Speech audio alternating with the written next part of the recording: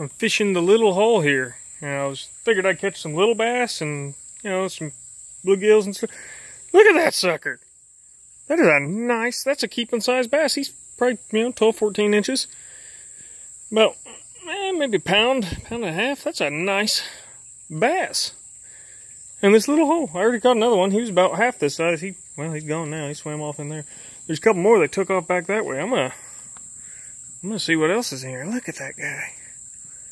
Heck yeah. See? Same spot. Swims right off in there. Alright. Let's see what else I can catch.